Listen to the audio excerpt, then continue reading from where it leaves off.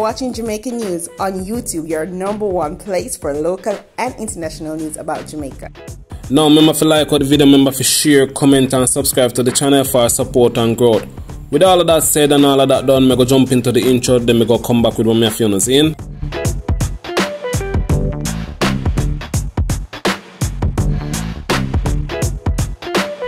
Welcome back my viewers and my subscribers. Now before me get started, I want to say, big up to all the police them. You see, big up to all of the security people them right now. As the year start, you have on a hand full already, you see it. While me I say that my viewers and my subs, me also want to send some condolences to some friends and family and also colleagues of some members of the Jamaica Constabulary Force who have lost their life suddenly over the weekend.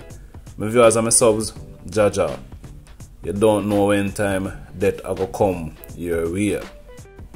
Now the Jamaica Constabulary Force has plunged into mourning once more following the passing of a detective sergeant.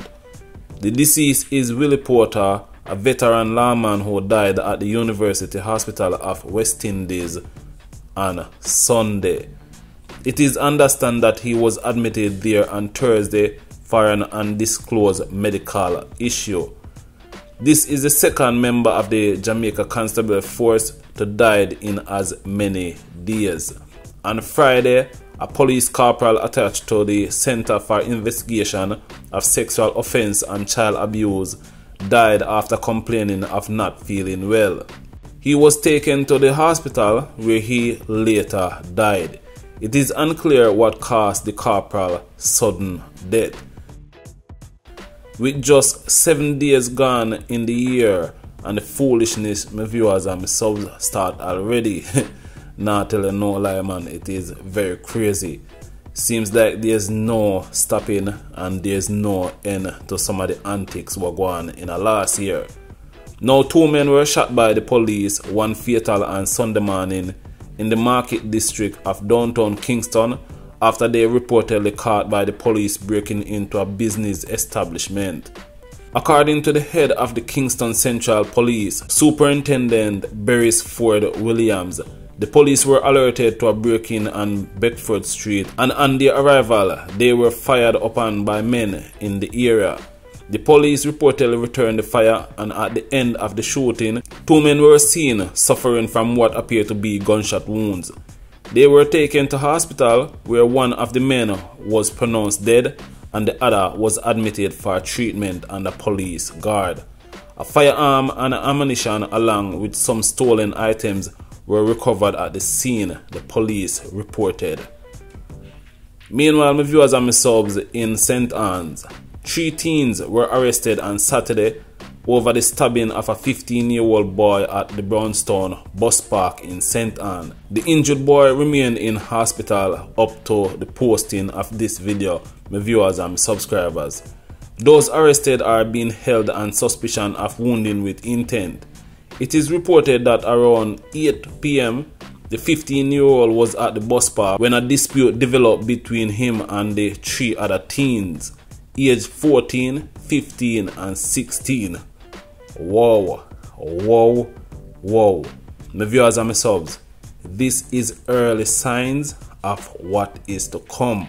14, 15 and 16 stab up a 15-year-old. Jaja. Now a knife was brought into play and he was stabbed several times in the upper body. He reportedly ran from the scene and was rescued by his relative who rushed him to the St. Anne's Bay Hospital. He was admitted for his injuries that he received. A report was subsequently made to the Brownstown police and an investigation led to the arrest of the 3 teenagers. Meanwhile, in Manchester, the police are probing the parish 3rd murder since the start of the year. This after a farmer was shot and killed by a gunman at a bar in Porus in the parish on Friday night. The deceased is O'Neill Henry alias Pasha of Top Cafe, Grove District in the parish. Police report that around 9:30 p.m. on Friday, Henry and others were at a bar when gunmen approached and opened fire before escaping. When the shooting subsided, Henry was found suffering from what appeared to be gunshot wounds. He died on the spot. Jaja. Me tell you, my viewers and my subs, the antics, the chaos, and the foolishness continue already. It's like it's never ending and there's no answer to what is going on the island. Now, Manchester's first murder was recorded on Wednesday when 51-year-old taxi operator Gray Taylor died from injuries he sustained a day earlier during a deadly family dispute over a dead left horse. The incident happened in Cocoa in the parish, during which Taylor was hit with an object on his head and other section of his upper body, reportedly by a relative during a heated argument. My viewers and my subs, just careful out there. Remember to like the video, remember to share, comment and subscribe to the channel for support and growth. I'm out.